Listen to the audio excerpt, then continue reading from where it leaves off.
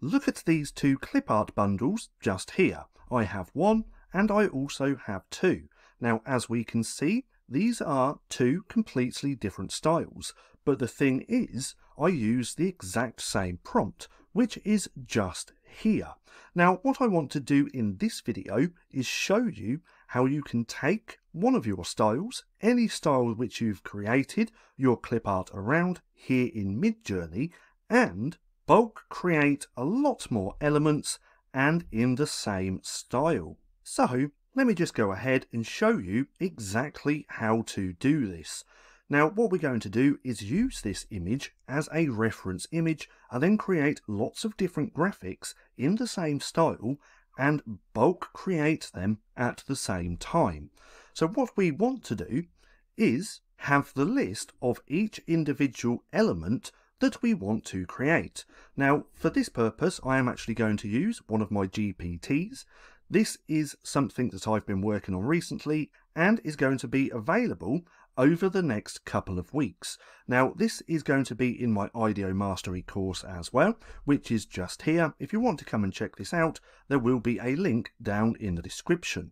Now this clip art bundle prompt generator does actually work for Midjourney and also Ideogram. So if we come over to here, I have lots of these different clip art bundles, as we can see. And if we come over to Ideogram as well, they do work extremely well in here as well, because that was my goal, to try and create a prompt generator which works in Midjourney and also Ideogram. Now we're not going to create a prompt in this video, but rather use it to get more elements. So what I asked it, I said, can you give me a list of more items for this prompt? So I went ahead, took this prompt, let's go all the way down, which is this one just here. I've plugged that in there, as we can see. Then after that, I've put make the list, so I can just copy and paste. And now we have all these other elements which would work well in this clip art bundle. So what we're going to do is take a few of these. Let's take a look. Let's take some rulers. So we're going to just paste that in here for now. We're not going to use this. We're just collecting the different types of elements. Then let's take maybe a whiteboard as well. So let's just put that as well. Let's go with 4 different elements. Now what I'm about to share with you, you can actually do this with 5, 10 and a lot more. So let's take a couple more. Let's go with lunch boxes as well. So let's just put that in the list and then just one more. So let's go with a school bus. Let's take this one. So now we've got 4 more items. So let me just put that there. Then we're going to just copy these. So these are the new elements that we're going to create in the same style as this. Now what we want to do is simply go to Imagine. So we're going to plug that all in there like that, but we're going to put these in brackets. So not any brackets, but these ones. Now I'm not too sure what they're called, but these are the ones that we're going to use. Now why do we do this? Well, anytime you put your elements in brackets, it's going to create separate generations for those. So right here we have rulers, whiteboard, lunch boxes and school buses. And because they're in these little curly brackets, we're going to get 4 generations for this. Now after that, we're simply going to put isolated on a white background. So let's just copy that. I'm doing this just to make sure that we do get that white background. Then we're going to do -- sref, and we're going to take the URL of this image so we can use that as a reference. So if you're going to do this, you do not actually have to take the whole prompt. Far from it. If you take the whole prompt, your generations are going to look a little bit weird. We just want rulers, whiteboards, lunch boxes and school buses isolated on a white background. But because we're using this reference image, we're going to get the exact same style. And because we use these little curly brackets, we're going to get 4 generations. So now, if I click enter, this little message is going to pop up. Are you sure you want to imagine 4 prompts from the template? And that's going to be the 4 we just said. We click on yes, and now we're going to get 4 separate generations. Don't worry about that. It seems to glitch out a little bit, but that's not the generation. but now we're going to get the 4 generations in this exact style. Now, if you want to do even more, just remember to put them in those little curly brackets, and you can put a whole list. You could do 10, and then Midjourney is going to bulk create those 10 prompts. And there we go. So now, here's the style. Let's just get rid of this, like so. So this is the style. I really, really like this, but I want more images. And now we have all of these. So this one's for rulers. If we take a look, that's a ruler just there. We do have pencils as well. So we might want to redo this generation because it has messed up a little bit. But nonetheless, it is in the same style. Then if we look here, we have whiteboards. And these are in the same style, as we can see. And here we have lunch boxes. So we actually have a few of them there, which look pretty good. And then we have the school buses. Now these actually look really, really good.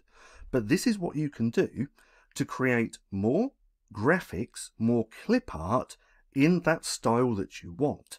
So if you've been creating clip art, let's come back up to here.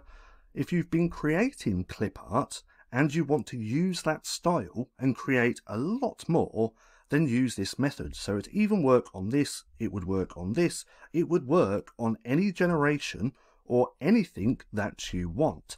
Now if we scroll back down, let's go ahead and do it on this one as well. Now this one, again, with this one, is the exact same prompt, but Midjourney gave me a couple of different styles, and I actually liked both of these.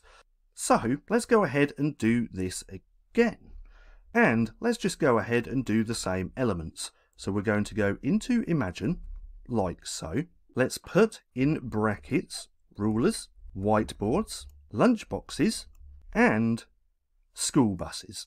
Just like that. We're going to use the bracket on the end, and then we're going to put isolated on a white background, just like this.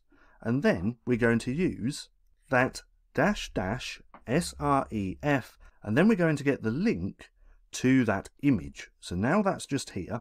Now this is a little tool which I use. It's completely free to use as well. I believe I did make a video all about that. It's quite an old video now, but it's still highly relevant. Now what I'll do is link that video down in the description because this toolbar is such a lifesaver. But nonetheless, we're going to copy the link of this image and then we're going to plug that in there. Let's click paste, let's click enter. We're going to get this, and then all we have to do is click yes, then wait a few seconds, just like this. It always pops up like that a little bit and glitches out because that's the image that we're using as a reference. Now here we go, these are actually looking really, really good. So if we scroll back up to the top for a minute, now I did actually make a slight variation of this just to get this down further down the list instead of going all the way up to here. So that's why that button has been enabled. But nonetheless, let's scroll all the way down. Let's take a look. So these buses actually look really, really good. I'm really liking this style as well. Then we have the lunch boxes. If we take a look at them, these look good as well. And then we have the whiteboards. These look even better. Wow. These are pretty good. And then we also have the rulers. Now it seems like Midjourney has a little bit of an issue at creating rulers and also scissors, I have found as well. But nonetheless, that has kept all of the same style.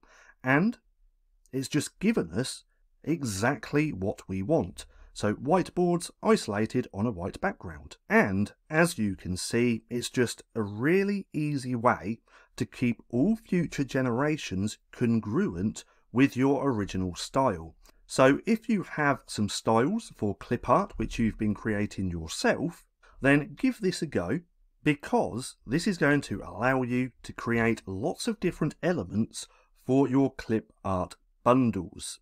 And just remember that you don't have to use the whole prompt. So if we come back to here, this is the original prompt for this one. We don't have to use that when using a reference image.